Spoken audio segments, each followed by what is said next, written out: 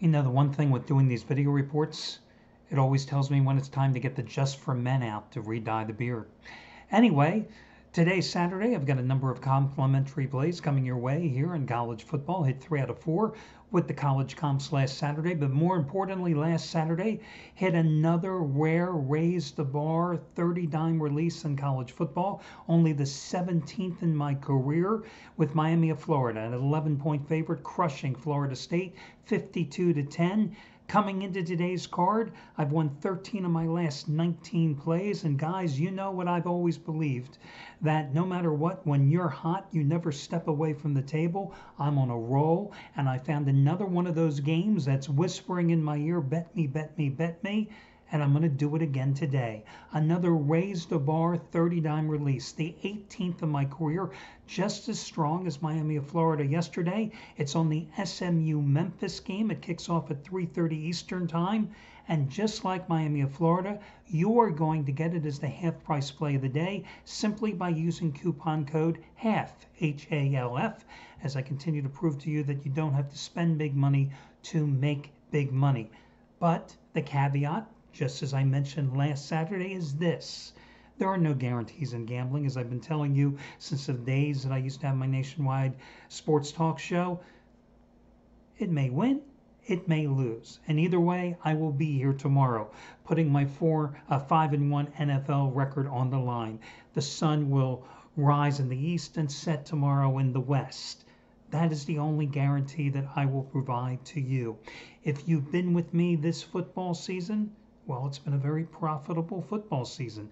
That is the bottom line, as I've won 7 out of 10 selections already. And I've made you a fortune along the way, hitting 13 of my last 19 picks in all sports combined. And we just won that massive 30-dimer last Sunday as well. And what is a 30-dime play? Just to reiterate, well, listen, I rate my plays on a very narrow scale, 5, 10, and 15 dimes.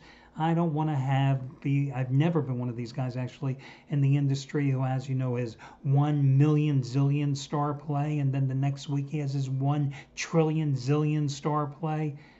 That's just ridiculous. Very narrow scale, so you know exactly how much I like to play, and then it comes down to bankroll allocation and money management, how much you can afford to put on a game.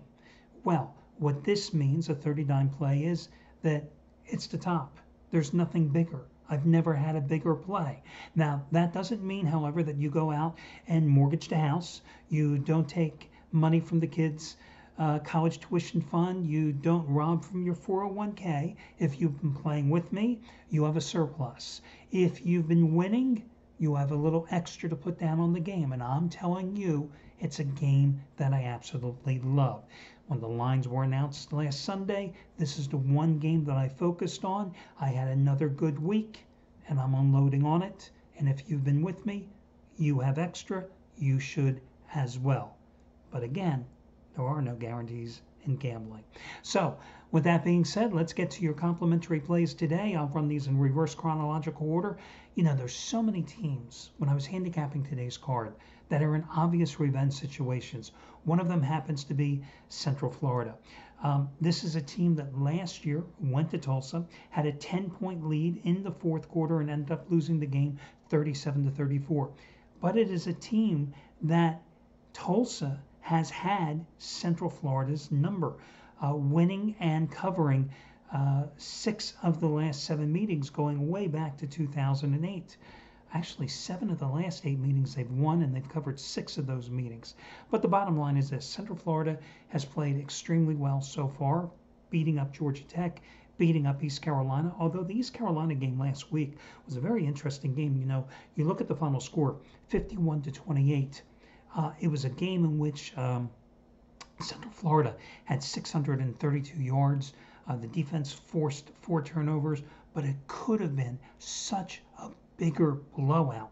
But Central Florida, 19 turnovers in that game, 8 false starts among them, cost them 139 yards in that contest. But they're at home. They're a 21-point favorite. Of course, Tulsa's played just one game. It was that 16-7 loss at Oklahoma State back on September 19th. And Tulsa had a returning defense that featured a lot of starters coming back. Played exceptionally well defensively in that game.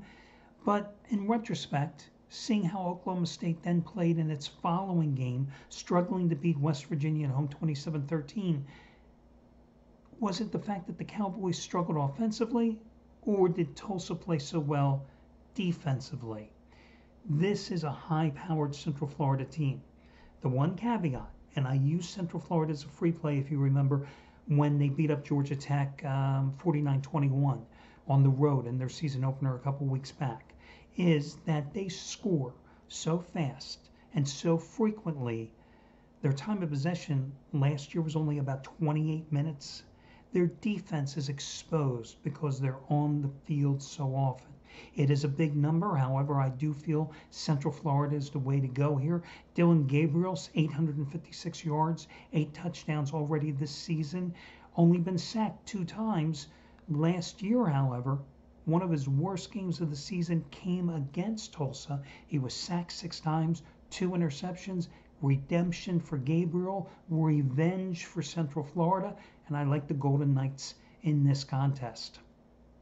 On a little bit on the earlier card, I was looking at Tennessee minus the 12.5 points at home against Missouri. Now, Tennessee, I used them last week at South Carolina. They got the job done. Winning in Columbia, something which they hadn't done but once in their previous 8 tries. They won that game 31-27. Did they play well? Not necessarily.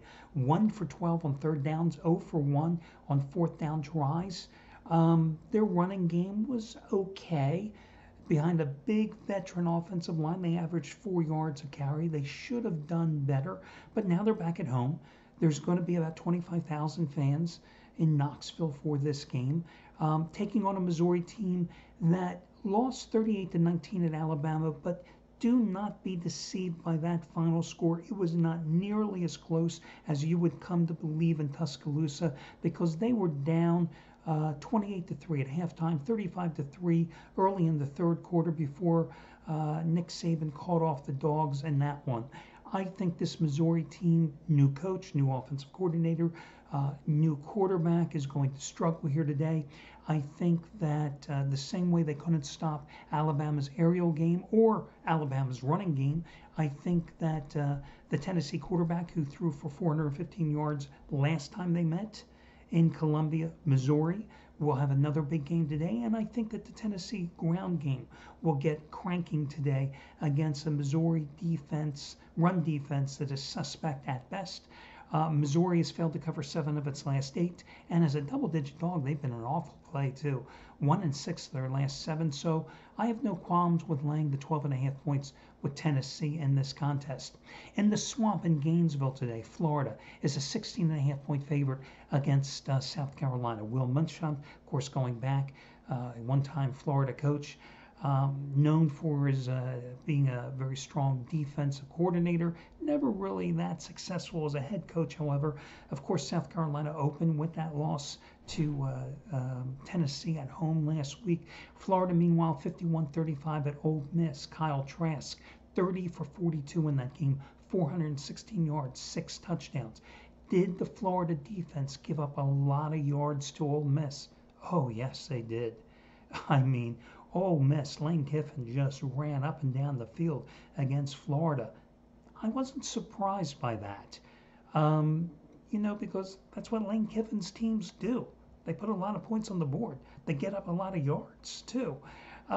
Listen, but I don't think Florida today is going to give up 29 first downs and 613 yards at home to South Carolina, even though South Carolina has a new offensive coordinator, Mike Bobo, the former Colorado State coach, who then has his former quarterback, who was a grad transfer, Colin Hill, who in his debut for the Gamecocks threw for 290 yards against Tennessee.